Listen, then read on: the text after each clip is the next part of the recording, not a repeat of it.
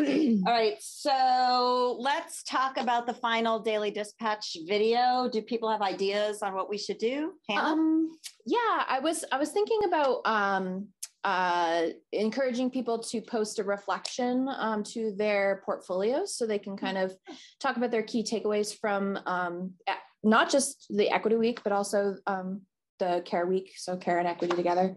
I was thinking whoever kind of puts together the dispatch can include in the text session, like a section, like how to post a reflection on the portfolio, if that kind of sounds. I mean, I like the idea of people now that it's over posting a reflection in their portfolio, but I think for the video, that's like a little boring. I mean, any other ideas?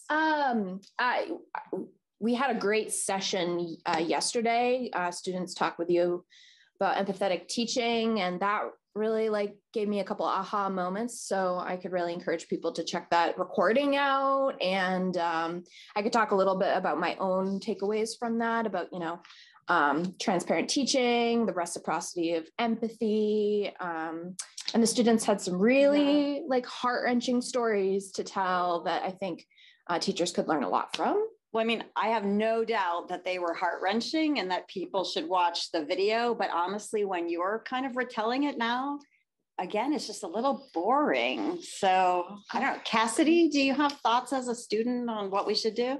Well, I was in one of the readings and Allison was kind of talking about safe space. And then she proposed the term brave space. Kind of talking about how she can't guarantee any space that she creates is going to be safe, but she can create a space where students can come in, kind of talk about things that are making them uncomfortable and really do some reflection as to why they might feel that way. I mean, safe space versus brave space, brilliant.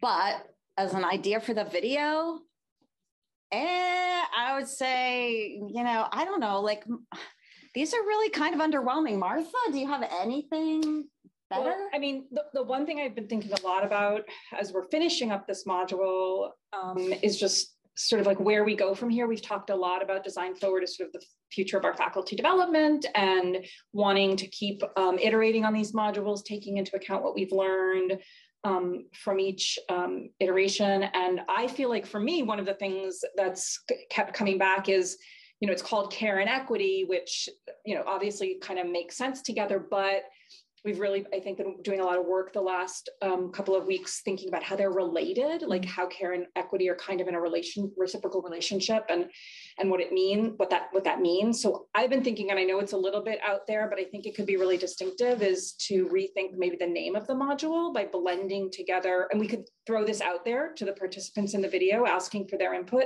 blending together care and equity into something like care equity as a new, it would be really distinctive. It would be different. Nobody else, I mean, it would be really equity. Will be, that's your idea. Equity? Martha, that is ridiculous. That is literally, okay, I'm sorry, but that is literally the stupidest thing. Equity, that's what I pay you for. Okay. We are in austerity here and I am paying you money and you give me equity. Robin, I think we could go back to the drawing Hannah, when they say that you work for me, do you know what that means? You're not going anywhere. We need a student voice in this video. You guys, this is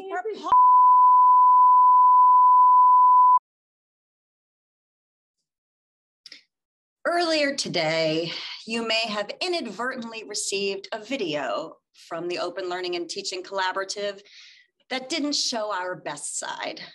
I want to deeply apologize for that. Clearly, you know that here in the CoLab, our two main values are care and equity. Thank you so much for joining us this week. Remember, you've entered a community, and this is not the end. It's just the beginning, and we hope to stay in touch with you and continue this work. Coffee, coffee. Is there cream in this? You know I'm lactose intolerant.